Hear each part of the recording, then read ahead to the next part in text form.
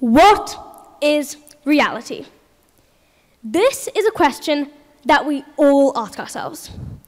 Every day, every moment, every second, we wonder. From watching a magician pull a bunny out of a hat, to working in NASA and wondering, are there Martians in space? Ladies and gentlemen, it is crucial that we engage in a collective reality check. In a world with never-ending information, it is easy to be mistaken and misinformed. Let's cultivate a habit of critical thinking and fact-checking. Reality may be uncomfortable at times, but it's the foundation on which we must build a better informed society. When my family and I first moved to Monaco, the magic and the beauty of this incredible place took our breath away. It was beyond our wildest dreams. Everyone was just like royalty. Cars we had only ever seen in movies. Yachts the size of buildings.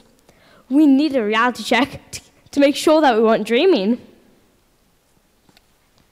You would never think that growing up in Monaco, of all places, would be hard. Yet, it is easy to fall into the trap of wanting what we don't have.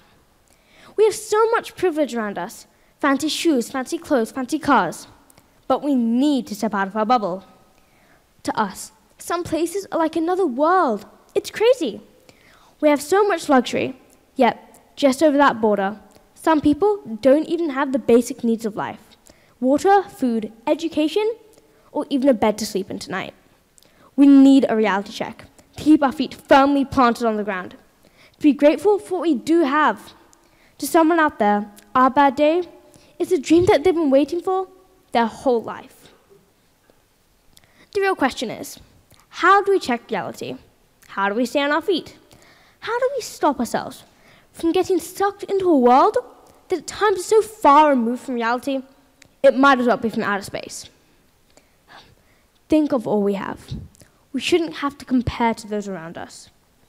We need to work hard to make not only our life, but the lives of those around us the best that they can possibly be.